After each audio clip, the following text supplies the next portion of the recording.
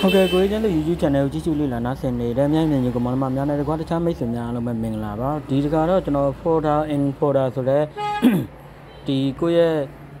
Pona Machida app the photo organized load or app laid cool Timia Beja Mare. 2 ရက်နာမည်ကတော့ folder in folder ပေါ့နော်နာမည်ကတော့ရုပ်ရှင်းပါတယ်သူကဘယ်လိုလဲဆိုလို့ရှိရင်တော်တော်များများဖုန်းတွေမှာလည်းပါတယ်ဒါပေမဲ့ဟိုအဲ့ဖုန်းတွေမှာတချို့ဖုန်းတွေမှာလောက်ရကန်ရတာအဆင်မပြေတဲ့လူတွေအတွက်ပေါ့နော်ဒီကောင်က manage လုပ်လို့ကောင်းတဲ့ app လေးပါဆိုတော့ကိုစိတ်ကြိုက် app တွေကိုfolder တစ်ခုထဲမှာရွေးထည့်ထားတာပေါ့နော်တချို့ကတော့လုတ်တတ်လိမ့်မယ်ဒါပေမဲ့ဒီ app တစ်ခုနဲ့လုတ်နေကြပုံစံဖြစ်သွားတယ်ဆိုလို့ရှိရင်အဆင်ပြေမယ်ပေါ့ဆိုလိုတာကဗျာတချို့ကတော့Vivo တို့ဘာလို့သုံးတာရှိတချို့ကမီသုံးတာတချို့က Samsung သုံးတာအဲ့လိုပြောင်းသုံးတဲ့အခါကျလို့ရှိရင်အဆင်မပြေဘူးကွာအဲ့လိုမျိုးဖြစ်သွားတာရှိတယ်အဲ့ခါကျလို့ရှိရင်ဘယ်လိုပြောမလဲဒီ app လေးတစ်ခုကိုပဲအဓိကဗဟိုကင်ပြီးတော့မှလောက်တာဆိုတော့ကွာတိတ်အထွေထူးလဲလေးလာကြမလို့တော့နောက်တစ်ခုကဒီကောင် export တွေ import တွေထုတ်လို့ရတာဖြစ်တဲ့အတွက်ဥပမာကိုက Telegram တွေပါတယ်အသုံးများတဲ့ဟာတွေပေါ့ကွာမှာ Facebook Telegram Viber ဘာညာကွီကွာဒါကို social media ဆိုတဲ့နာမည်လေးနဲ့ပေါ်တာလောက်ထားတယ်ဆိုလို့ရှိရင်နောက်ဖုန်းတစ်လုံးမှာအဲ့ export ပိုင်ကိုပြန်ထည့်လိုက်တယ်ဆိုလို့ရှိရင်လည်းကိုယ့်ရဲ့ဟိုဟာထဲမှာအလိုလျောက် software ထဲမှာတစ်ခါတည်းပြန်ဝင်ပြီးသားဖြစ်သွားတယ်ကွာသိလားဒါပေမဲ့တခုတော့ရှိတာပေါ့ကွာတခြားကိုကပထမ Samsung ဖုန်းမှာသုံးပြီးတော့မီဖုန်းပြောင်းသုံးမယ်ဆိုလို့ရှိရင်ခုန export ထုတ်ထားတဲ့ဟာလေးတွေapp shortcut အနေနဲ့တစုတစည်းတည်းတက်ရရပြန်ရှိဖို့အတွက်ဆိုလို့ရှိရင်တော့နောက်ဖုန်းအသစ်မှာလည်းအဲ့ဒီ app တွေကိုတော့ install လုပ်ပြီးတော့account ဖွင့်ထားဖို့လိုတာပေါ့ကွာသိတယ်မလားပြောချင်တာကပထမဖုန်းမှာ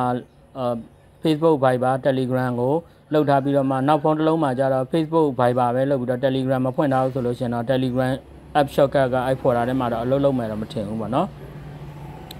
Okay တော့ကျွန်တော်ဒီမှာကြည့်အောင်ထုံးစံတိုင်းဒီ app ကိုကိုကျန်းသူ Telegram channel မှာတင်ပေးထားမယ်နော် Folder and folder မှာ folder and folder နော်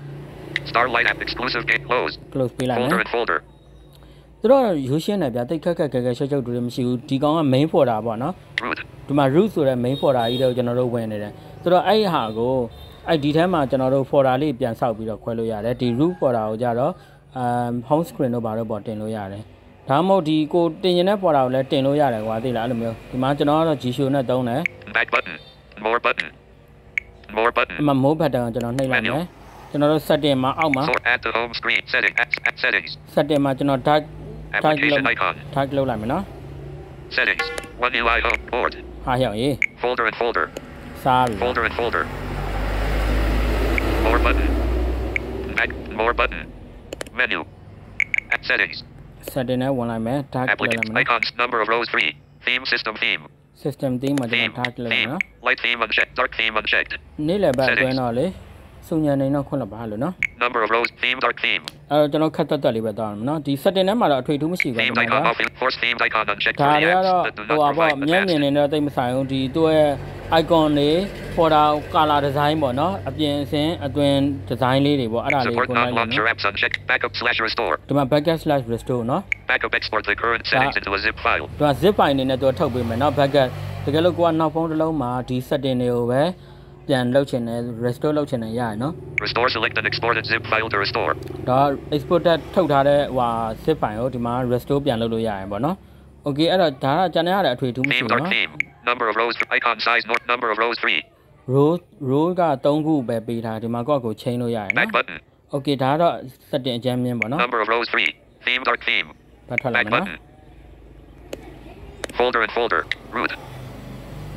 back button more button အမ more button လေးနှိပ်ရမယ်ဒီမှာ search edit label new folder add auto folder new folder ဒီမှာ new folder ကျွန်တော်နှိပ်လိုက်မယ်နော် label new folder text box new folder text ပေါ့နော် y t new folder e t z a d s s t test 1 test 1 နော် cancel button okay button test 1ဆိုတော့နာမည်ပေးလိုက်မယ်ဒီမှာ root test 1ဆိုတဲ့ folder ဖြစ်သွားပြီနော်ဒီမှာ root back button more နှိပ်လိုက်မယ် menu search select items edit label new folder add on new folder နောက်တစ်ခုလုပ်မယ် new folder text box 2လုပ်မယ်နော် 5 r f t new folder e t s s r t test 3 2 test 2 cancel okay button Folder and folder. အဲ့တော့ကျွန်တော် root folder ထဲမှာပေါ့နော် Root. root ဆိုတဲ့ဒီ folder ကြီးထဲမှာ test 1 Back button. Test 2. test 2 Root. Test 1. test 1နော် test 1 test 2အဲ့တော့ test 1နဲ့ဝင်လိုက်လို့ရှင်တော့ folder ထဲဝင်လို့ဒီလိုမျိုးပဲနော် Test 1. ဒီမှာ folder နာမည် test 1ဖြစ် Press သွား the ပြီနော် menu button on the top. Test 1. test 1ဖြစ်သွားပြီ Back button. More button. more နှိပ်ပြီးတော့ကျွန်တော်က add New folder. Add auto folder. ဒီမှာ add auto folder ဆိုတာဘာလဲဆိုတော့ကျွန်တော်ပြပြမယ် add auto folder ဆိုတာကဒီမှာသူ့ရဲ့ category အလိုက်ကိုသူ့အတူအလိုလျောက်ထည့်ပေးသွားမှာကွာဘာလို့ထည့်ပေးမလဲဆိုတော့ notification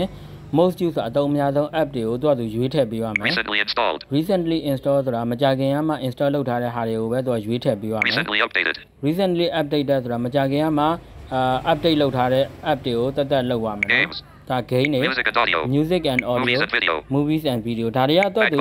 auto Folder and folder. ဟိုဟာကို like ဟိုဟာထည့်ပြမလို့ပဲနဲ့တော့သူဖြစ်သွားမယ့်ဟာတွေပေါ့နော်ဒါပေမဲ့ကျွန်တော်ကတော့အဲ့ဒါမသုံးဘူးကျွန်တော်တော့ကိုစိတ်ကြိုက်ကိုထည့်တဲ့ဟာပဲသုံးတာပေါ့နော် Press the menu button on the test 1. ဒီနာမည်ကတော့ test 1ဆိုတဲ့ folder လေးကိုကျွန်တော်ရောက်နေပါနော် Back button. More button. more button ကိုကျွန်တော်နှိပ်လိုက်မယ်အဲ့မှာ add Edit new folder. Add auto folder. Add apps. add app ဆိုတာရှိတယ်အဲ့ကောင်လေးတွေမှာ app တွေပေါ်လာရင်ကိုစိတ်ကြိုက်လိုက်ထည့်လို့ရပြီနော် Applications. All language translate app unchecked. All language translate app check it check box. Atom store unchecked. Atom Check store. it check audio video manager check it check audio lab unchecked. ဟုတ်ပြီကျွန်တော်နမူနာလေးထည့်မယ်နော် Not in any folder. Okay button. okay ပေးလိုက်မယ် Folder and folder. ဒီမှာအဲ့ဆိုလို့ရှိရင်ဒီ test 1ဆိုတဲ့ folder ထဲမှာ3ခုဝင်ပါ All language translate atom store. Audio video manager. ဒီမှာ back ထွက်လိုက်လို့ရှိရင်ခုန root ဆိုတဲ့ main နေရာကိုပြန်ရောက်သွားပြီနော် Test 1. test 1 Test 2. test 2 Test 1. test 1 နဲ့မှာကျွန်တော်3ခုထည့်ထားတယ်နော် All language atom store. No. Audio video manager. back Back ထွက်လိုက် button. မယ်ဒီမှာ test 2 Test 2. test 2ထဲမှာကျွန်တော်ထပ်ထည့်မယ်နော် Press the test 2. Back button. More button. အမှ more button လေးနှိပ်လိုက်မယ် more button app Add auto folder. Add. Sort. Add apps. add app ဆိုတဲ့ဟာလေးကိုနှိပ်လိုက်မယ်ပြီး Applications. ကအပေါ်တွန်းတင်လိုက်မယ်ကွာတစ်ခုနှစ်ခုပေါ့ Drive uncheck. Easy voice recorder pro Easy uncheck. voice Check it. recorder. English dictionary English unchecked. dictionary. Check it. ETI eloquence TTS. Eloquent, no? Check it. Check box. အောက်မှာ Okay button. ညာဘက်နော် back လို့ရအပေါ်နားလေး Folder အောက်မှာ and folder. okay ဆိုတော့ English dictionary. ဒီမှာ test 2 Test ပေါ်တာ two. test 2ပေါ်တာနော် back Back ထွက်မယ်ဟုတ်ပြီအဲ့တော့ကျွန်တော်ဒီ root ပေါ့နော် root ဆိုတဲ့ folder ထဲမှာ Test 2. test 2ဆိုတဲ့ folder ရှိမယ် Test 1. test 1ဆိုတဲ့ folder ရှိမယ်ဟုတ်ပြီဒီ root ဆိုတဲ့ folder ကြီးကိုကျွန်တော်ကဟိုဟာကိုယ့်ရဲ့ home screen ပေါ်တင်မယ်ပေါ့နော် Root. root Back ညာဘက် button. တိုးမယ် More button. more Menu. အဲ့မှာကျွန်တော်က add to home screen Search. Add new. Edit label. Add apps. Sort. Add to home ဒီ screen. မှာ add to home screen ကိုကျွန်တော်နှိပ်လိုက်မယ် Add to home screen. စူညံတယ်ဟေးစူညံတယ်ဒီမှာ Cancel button. cancel Okay button. okay ပေးလိုက်မယ်ဒါကိုကျွန် Add တော် to long home press screen. နှိပ်ပြီးတော့ Root 1x1. Cancel button. Add button. add button ကိုနှိပ်လိုက်မယ်နော် Root added to home screen. add to home screen ပေါ့နော်အဲ့ဆိုလို့ရှိရင်ကျွန်တော်ဒီမှာလိုက် Playback. ရှာကြည့်မယ် Root. root ဆိုတဲ့ folder ဒီမှာရှိတယ်နော်ဒါပေမဲ့သူက Page 1 of 3. Default page. Page 2 of 3. 2 or 3မှာဖြစ်နေပါလား Playback. Root. root ကိုကျွန်တော် down long press ဆွဲပြီးတော့ကျွန်တော်အောက်ကိုဆွဲချမယ်ကျွန်တော်အနေနဲ့ဆိုရင်တော့ဒီမှာ main menu အောက်ကဟို Page 2 of 3. ဒီမှာနော် Phone. Phone. One of contacts. contact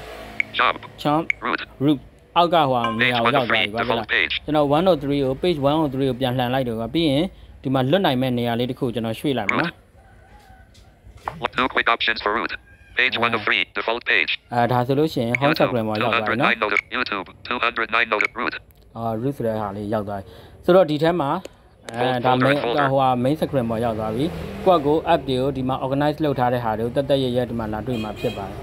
ဆိုတော့ဒီလောက်ပါပဲဗျာကျေးဇူးအများကြီးတင်ပါတယ်เนาะနောက်မှပြန်တွေ့ကြတာပေါ့